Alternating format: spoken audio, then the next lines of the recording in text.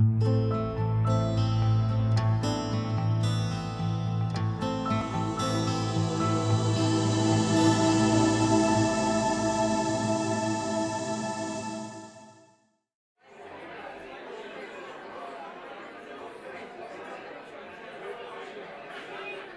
Kimberlin is the founder and chairman of Spencer Trask. Throughout his career, Kevin has played a pivotal role in first funding some of the most profound discoveries in science, technology that have changed the healthcare landscape and revolutionized global communications.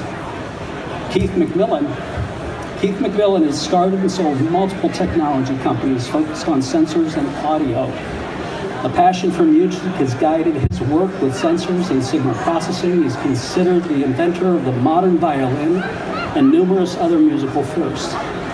The need for accurate and robust sensors that can adapt to any geometry has been realized in his latest company, BeBop Sensors.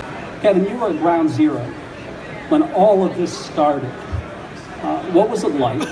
What did you think? As far as wireless mobile telephony, voice and data services, and how did you foresee at that time when so many people were so skeptical how it would unfold to where we are today? Here was something that I called the phone for the rest of the world. The vision was today very obvious, but then it was very radical, obviously. It was a voice and data phone that pocket size and had the ability to interface with computers. And I want to tell you, there was Motorola, there was AT&T, and there was this little company called Millicom. When we launched this company, the big objective was to get something that was not connected to the car, and ended up teaming up with a two-person startup in England to build the first pocket phone. And this was in 1986. The intelligent version of that phone came out in 1987. So exactly 30 years ago, the first voice and data pocket phone came out on the market. It was a vision and just a handful of people, 5 people at Millicom. Your smart fabric sensor technology is game-changing. It enables us to immerse ourselves in the digital realm. What did you think at the time at KMI when all of these people were coming to you? For 6 years, you held them off from capitalizing on your smart technology. What did you think of that? I definitely get into technology through the artistic door. When I saw at the age, I guess 11, 2001: A Space Odyssey, I was fascinated with Dave Bowman playing chess with the computer. I created the electric violin, and that did plug into computers, and I built them for Laurie Anderson, Jean Lapani, built a cello for Yo-Yo Ma. And about 10 years ago, I said, well, I should build a modern violin bow to complete the ensemble. And it was a Bluetooth bow. And I was looking for a cylindrical sensor to go around the grip.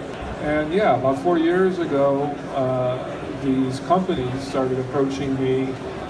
I still was operating a music business and felt that these were interesting projects, so I started doing them. And about 4 years ago, spun it out to BeBop Sensors, and to this day, BeBop is the only company in the world with smart fabric technology. And it really has become quite a primary and necessary component of connectivity. We're 100% in contact with fabric. We wear it, we're sitting on it, we walk on it. So it is a very logical place to deploy sensors. So we have been able to make products that go into clothing, go into automobile seats, so we can understand when to deploy airbags and when not to, and at what strength. I've learned that you're involved with General Electric, with GE Predix. What this allows you to do is, it's an app composer. It allows you to take the information and create your own app, and you don't have to be a programmer, you don't have to spend months of effort to do this.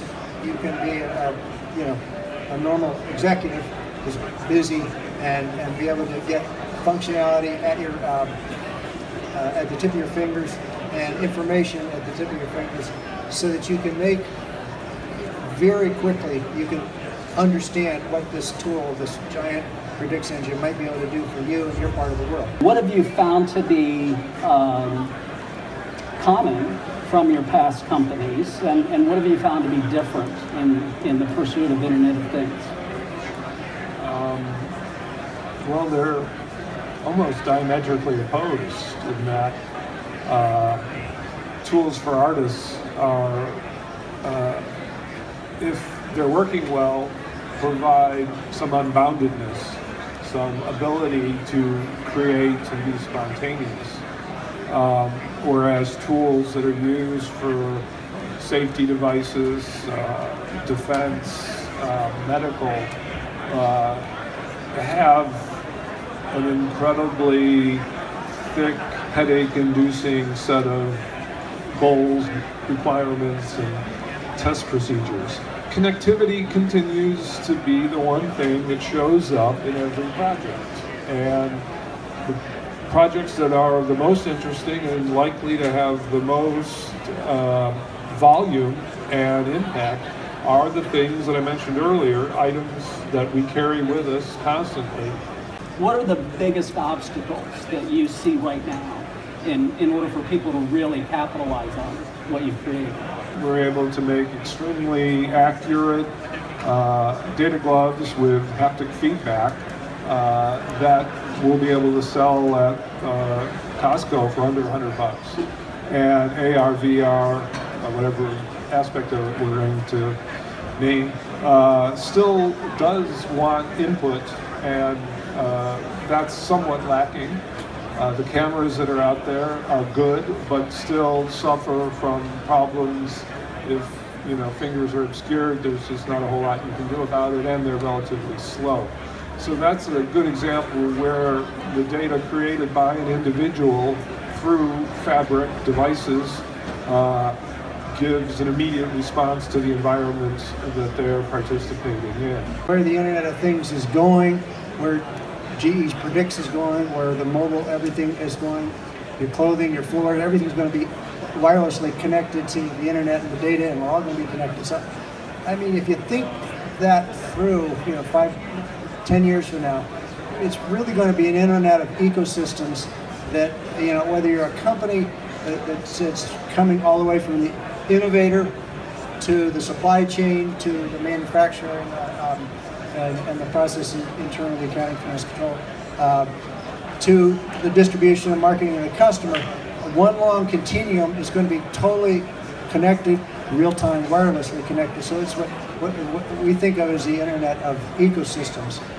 Well, both of you gentlemen are perfect living examples, in my opinion, of the greatest way to predict the future is to invent it. And so I'm delighted to have had the opportunity to meet you, speak with you, get to know you, and very happy with all that you've shared with our audience here today. Thank you very much.